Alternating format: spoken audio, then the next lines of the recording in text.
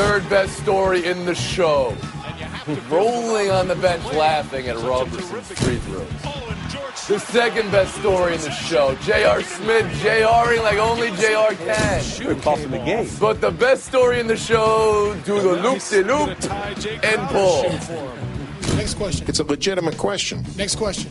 I mean, it is what it is. It's not that funny. Let's go around the horn. It's great to see him smile, isn't it? It's Around the Horn, the show of competitive banter. Here's Tony Reali.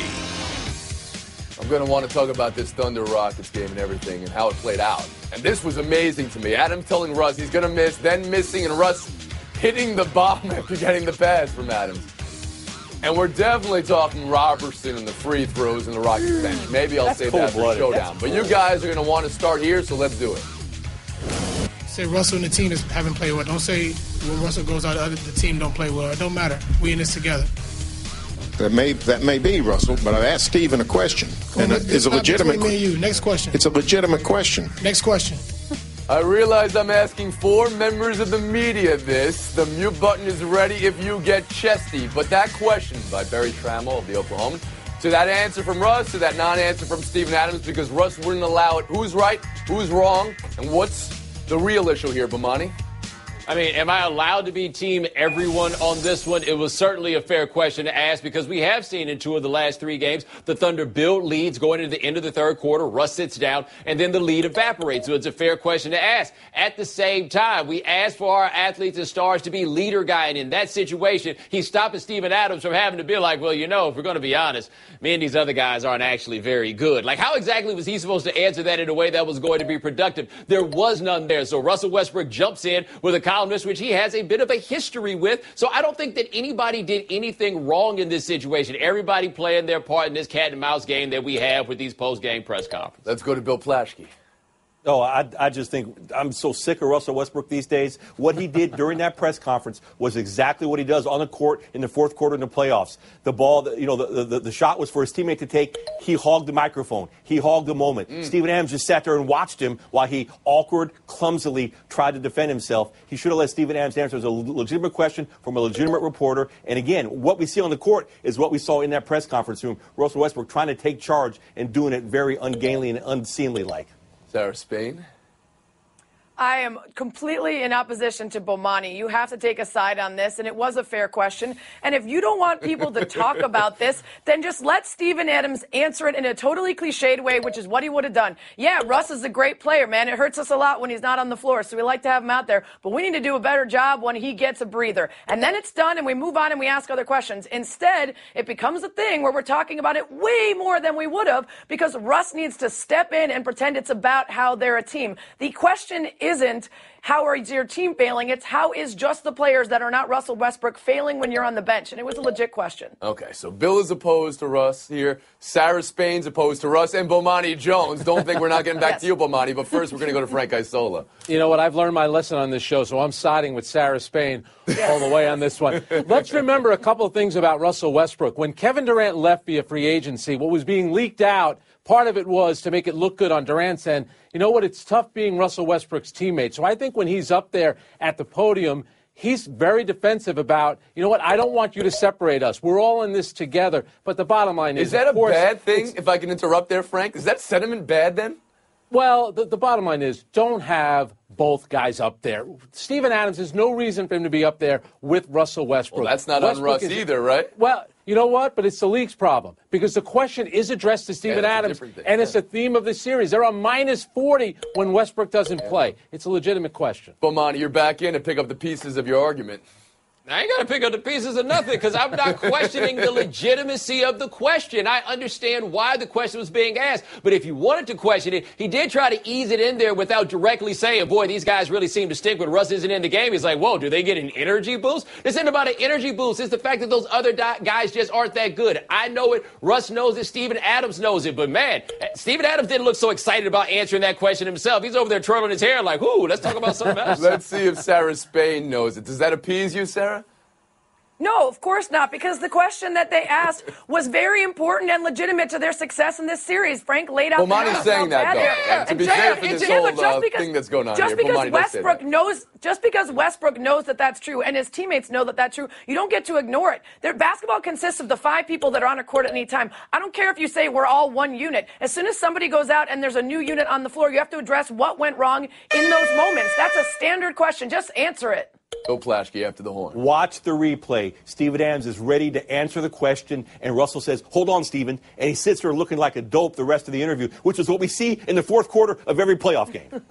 And guess what? He shouldn't pass him the ball there. He probably shouldn't have passed him the ball right there. I don't know if he looked like a dope, honestly. He looked like there's a leader of a team, right? I mean, isn't that what we think? No, Steven Adams looked like he was just sitting there. Like, what am I supposed to do now? Just the leader of the team. He doesn't owe us an answer, man. We are not owed these answers. I sold. Do you have the last word? No, this is why he's an MVP candidate, because he always has to take over for his teammates. But the problem is when you take over in the fourth quarter, take over in the press conference, sometimes to the detriment of your team, and that happened on Sunday. It's a press conference. I mean, what are we talking about here? Cheers to Barry Trammell for asking the question. Yeah, and keep asking. Even horns. We're going to move keep asking on. It. Celtics new life. I want to ask you guys how much of this series being 2-2 now is them playing like the team that ended the season, the 1 seed, and how much of it is Rondo being out and Boston being able to avoid being tripped up. But also, rule tip. When you're allowed to discontinue your dribble on every possession, he is impossible to guard. I mean, that's not the reason why I'm an impossible cover. But, I mean, it is what it is. It is kind of that funny. Sarah, you're in Chicago. This is your account, I guess, right? So what's Hoiberg saying here? Listen, I don't begrudge him any effort he can take to get a tiny little piece back from the referees if he can. We don't usually see travels called. We don't usually see carries called. Yes, does Isaiah Thomas do that sometimes? Absolutely. Is that the reason the Bulls are losing? No, it's because MCW and Jerry and Grant are a -21 because the ghost of Dwayne Wade's out there. Jimmy Butler's doing everything. We got Joffrey Laverne shooting air balls, and we somehow have Isaiah Cannon making a playoff debut and actually contributing. This team stinks, okay? But they just need to get everything they can. Tell us how you really and since feel, Fred Sarah. Hoiberg can't figure out how to get Isaiah Thomas in trouble when he's taking over a third quarter with 4 fouls. You can't do the actual things that it takes to coach, then I guess he's got to do it in the post game afterwards and complain a little bit and see what he can get. Frank Isola?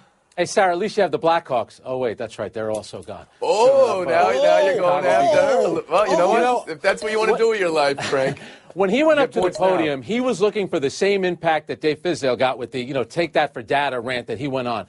He looked very uncomfortable. Don't be so surprised if that wasn't a player or maybe somebody in the front office who said, you know what, let's put it out there, try to maybe throw him off his game, get into the ref's head, because Fred Hoiberg, who's a good guy, looked so uncomfortable sitting there explaining that. Bill, does that even make sense to you, what Frank's saying there? Is that a possibility? Have you heard that happening from teams before? Maybe the front office ordering the hit? Oh, yeah, sure. Oh, they had meetings after the game, sure. But I thought Hoiberg in this case looked as desperate as those Blackhawks did look against the Predators. I think he was really flailing out there. This is going to get bad for you guys. Allen Iverson has been carried the ball his entire career. They're not going to make that call. Nobody's going to make that call. But he realized that, Thomas scored, was successful on 71% of his layups. 14 points in the paint. They couldn't stop him. He had no way how to stop him. He's just throwing things around now. And Bomani Jones?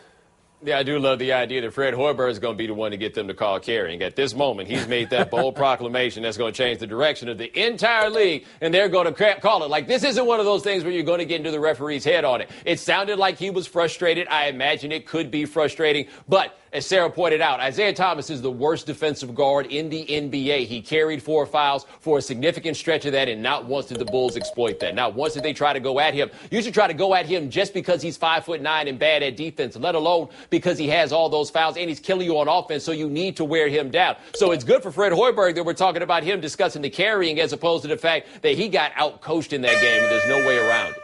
Spain back in. I just wanted to point out to Frank that we sent you the husk of Phil Jackson, and you're stuck with it for at least 2 years. And Derrick Rose, who we just traded, missed us so much that he came back and watched our game because your Knicks aren't even in the postseason. So have fun All right, with that. Frank, here you go. You wanted this. You got it. I'm going to stick to the game. We've come a long way in the NBA. Now he wants to stick to the game. Oh, okay. Now Before it was about the Blackhawks. Okay. Now he wants We used to to stick to the game. complain about 7-foot, 350-pound Shaquille O'Neal and how he's getting away with stuff in the post. Now we're talking about 5'9" Isaiah Thomas dominating the Bulls about him carrying the ball. Come on, give me a break. Retreat. Retreat. We're going to move on. Steve Kerr out for the Warriors. Team went 39-4 without him last year, as you know, but that wasn't the playoffs. So, Bill Plaschke, what is Mike Brown coaching now and for the undetermined future do to this team? I think they're fine, and it's just a sad story, and Steve Kerr's such a great guy, but this is the kind of veteran team that's been there before. I saw Phil Jackson go through entire playoffs and never leave the bench. Once they know what they're doing, as these Golden State Warriors do know what they're doing, and you look at their record without him last year, and Mike Brown is a defensive-minded coach. Defense is actually what wins games for them. They'll be fine offensively. They'll be fine. Sarah Spain? It's interesting how we keep having to create these scenarios wherein we can actually talk about the Warriors having a weakness, whether that's Durant out or Livingston out or Kerr out. So it makes the conversation more interesting. I think they're going to be fine. And we actually saw this before with Luke Walton, 39-4 when he took over for Steve Kerr. I realized that was a regular season, not a postseason. But I think they're going to be okay. Of course, ideally, they would get Kerr back, particularly when it comes to the NBA Finals, which I anticipate them being in. But for the meantime, he's got to get healthy. Bomani Jones? I mean, if we could just assume he's going to be okay, I don't understand why he makes $5 million a year. I don't think we have a great answer for how this is going to go. We're talking about Mike Brown becoming the new head coach. Is he going to be the new head coach, or is Draymond Green going to be the new head coach? Because when Steve Kerr was out the last time, Draymond Green was, in effect, the coach. And when Draymond coaches, Draymond shoots more. He also shoots better, but he shoots more. Let's see how this plays out. It shouldn't be huge necessarily, but I can't say, they'll just be fine. I don't know what's going to happen. That's a real interesting point, Bomani. Best case scenario is they win without him, and then he's like, well, what am I doing here anyway, right? Or people could be asking that. Frank, would you be asking that? Well, perhaps. And let's not forget that a long time ago, Mike Brown went to a finals with LeBron James and 4 guys. And the Golden State Warriors have more than 4 guys. And as long as Kevin Durant's going to be healthy, Curry, Draymond Green, and Thompson, they'll be just fine. Okay. You know, something struck me when Bill Plaschke said we had Phil Jackson. He never left the bench. Frank, you've had Phil Jackson the last couple of years, and he's never gotten near a bench. He wants to be, though. He's kind of pulling the strings. Taking a break right here. Buy or sells next. Yeah, Rip Carmelo then talk.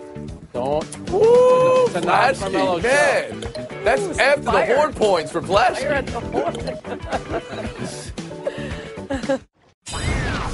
Buy or sell. Red Sox and Orioles. Friday night, Machado into Pedroia. He hasn't played since. Nothing Saturday. Nothing until the 8th inning Sunday. Matt Barnes over the head of Machado. Easiest case of lip reading ever. Pedroia, that wasn't me. We should have hit you yesterday. That's bull bleep. That's him talking about Barnes. And then just to throw some more kerosene on all this, Zach Britton saying if Pedroia can't control his teammates, there's a bigger issue over there. Plaschke, whose side are you on, and what do the unwritten rules say about how all this went down? I'm on the Orioles side on this. This is Pedroia more than anyone should know. That's how he plays. It was a hard, fair slide. Replays from every angle showed it was a fair slide. And yet Pedroia, you know he had something to do with the ball getting thrown at the guy. Absolutely. And he's got a right to the base. So I think the unwritten rule was Pedroia violated by trying to get his club, some young pitcher, to get in trouble by throwing somebody's head. That's ridiculous. Sarah, as we go to you, we're going to show the replays that Bill Plaschke wants us to show, and you can wonder if this is a legit slide. Go ahead, Sarah.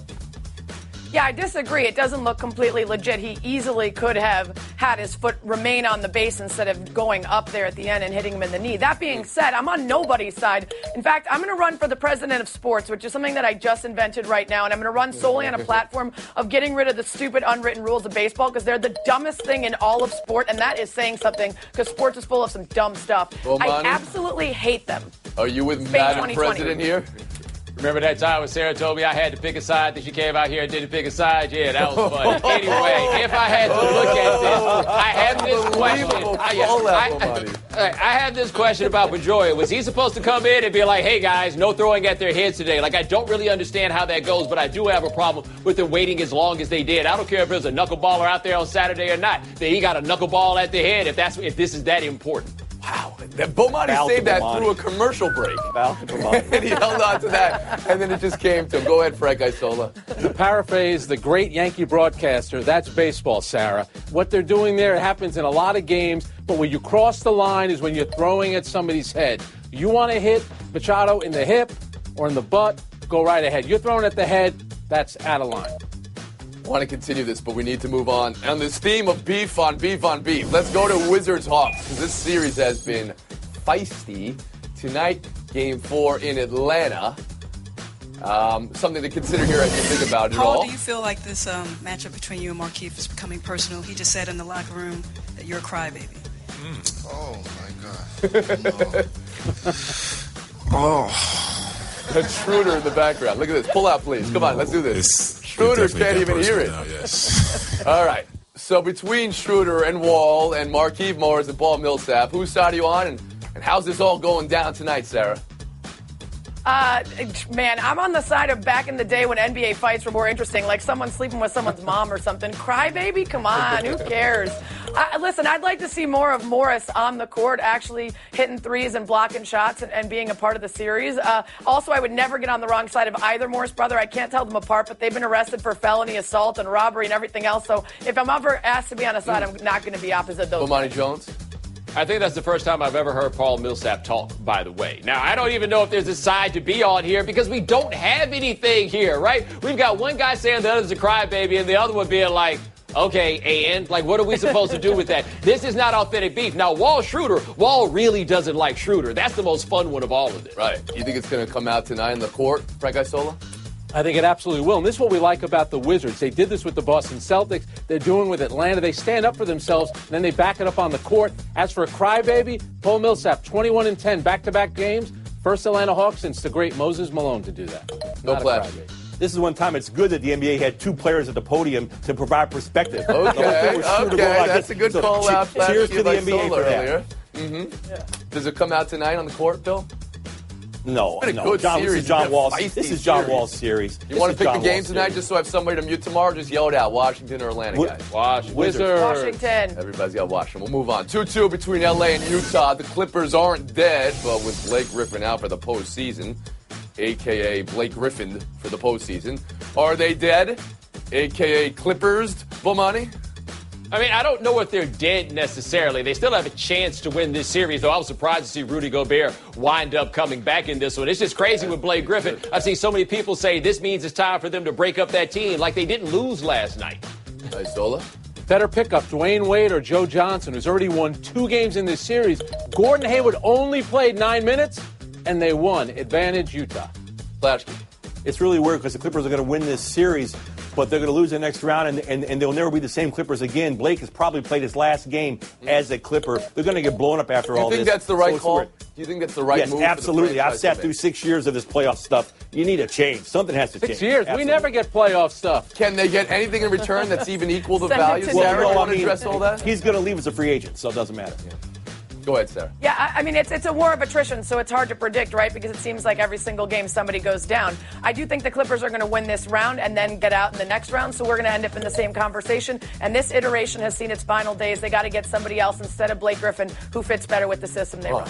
Really wish I could have a 4-person showdown. Maybe we'll have a 4-person showdown. This iteration can't stay right now. We got to say goodbye to Spain, Madam President. Bill's tired of the playoffs. And Isola. It's too late for you, Frank. Bill, Bo. Showdown next. You're listening to Love Advice with Leanne. Caller, you're on the air. Hi, Leanne. Long-time listener, first-time caller. Why, in your professional opinion, do you never take my calls off the air? Is this Carl?